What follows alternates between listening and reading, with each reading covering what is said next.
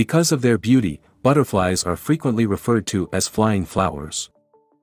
Like bees, butterflies also eat the nectar of flowers, which makes them crucial pollinators. In ecosystems, the butterfly serves as a pollinator, a food source and an indicator of the health of the environment. Many varieties of wildflowers and flowering plants found in gardens, forests, and other green spaces are effectively pollinated by butterflies. Pollen sticks to butterflies when they land on flowers to drink the nectar, which they then carry to the next flower they choose to visit. In addition to pollinating the flowers in our gardens, pollinators like butterflies also pollinate agricultural crops and fruits. Therefore, they are crucial for both the environment and the economy. They are a part of the food chain.